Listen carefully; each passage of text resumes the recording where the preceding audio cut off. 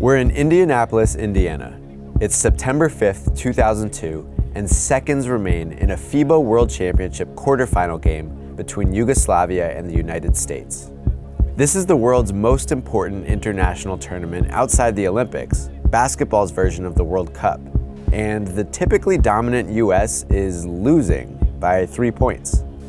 Before they attempt a final shot, we need to remember how a presumptive basketball superpower arrived at the brink of disaster, how these guys came to represent the host country. And similarly, we need to understand how this Yugoslavian team got here, how a changing, conflicted world reshaped sports. We need to rewind. So the first thing I want to talk about is American attendance. It's disappointing. Conseco Fieldhouse seats 18,000 people, but has been at well under half capacity throughout this tournament, forcing organizers to cut ticket prices. 5,300 people are here today, and as has often been the case, plenty of them are rooting against the host country. That probably has something to do with the attendance on the court. This is the final possession of an international elimination game, and the lineup representing Earth's preeminent basketball-playing nation is Andre Miller, Reggie Miller, Paul Pierce, Jermaine O'Neal, and Antonio Davis. On one hand, Coach George Karl has given this Indianapolis crowd some Pacers to watch, so that's nice. On the other hand, while these are all good players, they are far from the best America has to offer. So yeah, we need to talk through some USA basketball history. In 1989, FIBA changed its rules to allow NBA players to participate in international competition. This came after years of teams like the Soviet Union and Yugoslavia skirting the amateurs-only rule. Those countries found ways to roster professional players while American teams were made of college kids. Very good college kids, but still actual amateurs. A rule change permitting all pros was met with some consternation from various American interests who would rather close the loophole for others than open it for themselves. Some worried American NBA players wouldn't want to play. Conversely, former USOC President Robert Kane said it would be a sad day for the Olympics if a team like Kenya had to face Larry Bird and Magic Johnson. The rule went through, but an NBA to Team USA pipeline wasn't in place by the 1990 FIBA Championship. College players like Kenny Anderson and Alonzo Mourning represented their country in Argentina and won bronze. But by the '92 Barcelona Olympics, Team USA hadn't just incorporated NBA players, they had stirred up enough interest to attract the best NBA players. Larry Bird and Magic Johnson didn't play against Kenya, but they did kick off the games by beating Angola 116-48. Starting with those Olympics, professionalized American dream teams bulldozed everyone, everywhere. They went undefeated for a gold medal in '92, undefeated gold medal at the FIBA World Championship in '94 in Canada, undefeated in gold at the '96 Olympics in Atlanta. But the pipeline was beginning to thin. The 1998 FIBA Championship happened in the middle of the NBA lockout, so the US sent a ragtag bunch of players from other leagues to scrap out a bronze medal in Greece. If you can name any of these people, you really know your basketball. And even after the lockout, the 2000 team wasn't very dreamy. Shaq and Kobe declined invites, Tim Duncan and Grant Hill were hurt, no Iverson, Malone, Webber, the list goes on. That squad kept the undefeated streak alive and won gold in Sydney, but way too narrowly. The Americans had to gut out some tough wins against France and came one rimmed-out Lithuanian buzzer beater away from losing in the semifinal. They were so close to blowing it. If you think that near miss sparked a return of NBA superstars to Team USA, you would be mistaken. All of these people passed on this FIBA World Championship. Jason Kidd and Ray Allen pulled out because of injuries. George Karl's USA roster came down to this. A good group of players, but I mean, the best centers are Jermaine O'Neal, who's better at power forward, and Ben Wallace, who offers basically nothing on offense. Without Allen, the best shooter is 37-year-old Reggie Miller. Without Kidd, the best point guards are Andre Miller and Baron Davis, both light on big game experience. These guys, Nick Collison and Jay Williams, have yet to play pro ball at all.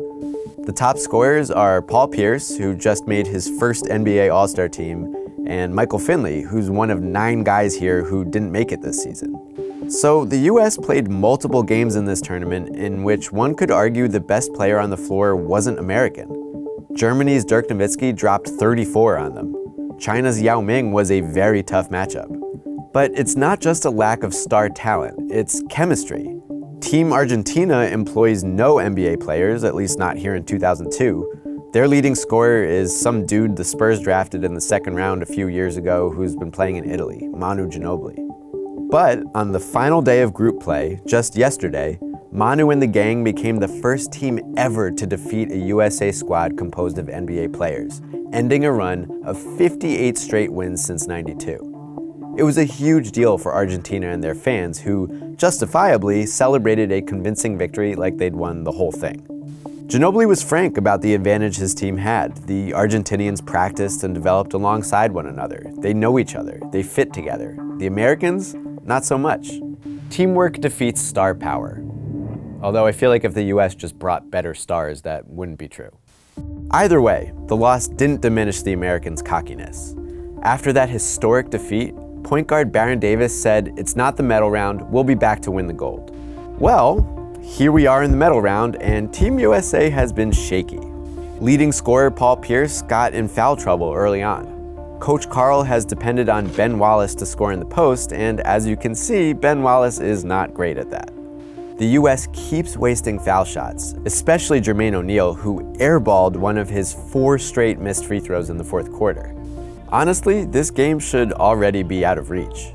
But Andre Miller hit a contested bailout 3 with 38 seconds left, then tossed a gorgeous pass to hometown hero / oldest player on the team by a long shot, Reggie Miller, who was cutting back door. And even after all that, defeat looms. If these guys can't tie the game with a 3, the US won't win any medal, let alone a gold. After 10 years undefeated, USA basketball could lose twice in 2 days. But remember, even against kind of a JV American team, every country in this tournament except Argentina has come up way short. So to understand this score, we've got to dig deeper into these players representing Yugoslavia, which means something very different than it used to. Throughout the 70s and 80s, Yugoslavia was right up there with the US and Soviet Union in contention for international basketball medals. In the 1990 World Championship, that last American team of college players fell in the semifinal to a stacked roster of pros from Yugoslavia, including a couple who'd become NBA stars. One of those stars, Vlade Divac, is here today, 12 years later, and owned the Americans in the first half.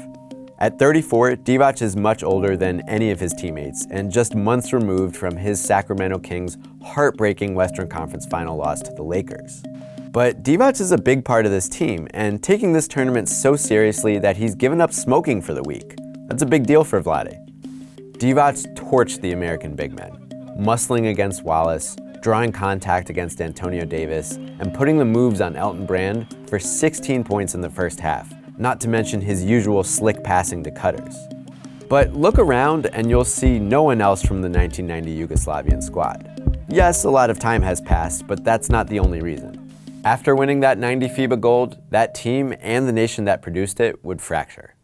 The Yugoslav Wars, a series of independence movements and ethnic conflicts way too complicated for me to explain in an episode of Rewinder, led to the breakup of a long-standing nation that had competed in international basketball since the 1940s.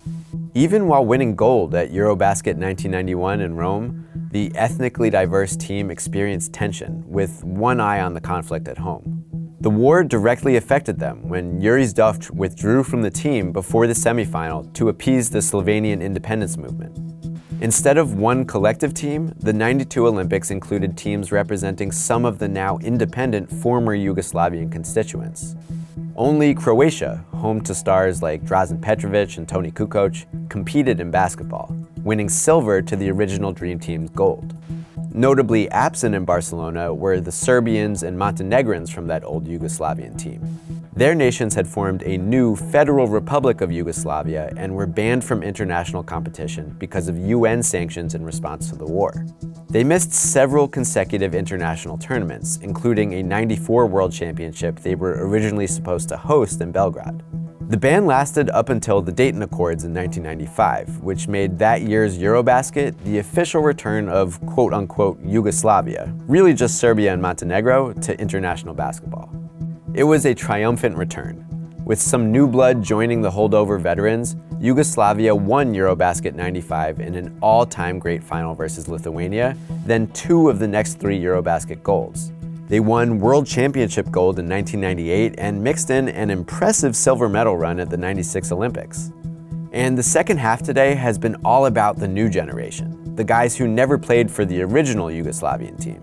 Dejan Bodiroga, who helped pioneer the dribble move Americans most closely associate with Providence College legend God Shamgod, has busted out that very move here in Indy.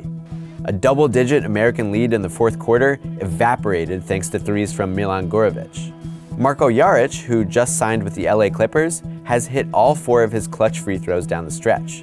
But Yugoslavia's clear star is a player NBA fans now know well, 25-year-old Peja Stojakovic.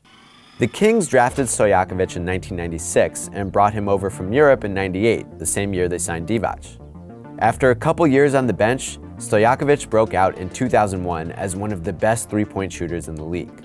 This season, he made his first All-Star game, became the first European player to win the NBA's three-point contest, and yeah, might have won a championship if not for the brutal, contentious finish to that conference final against the Lakers.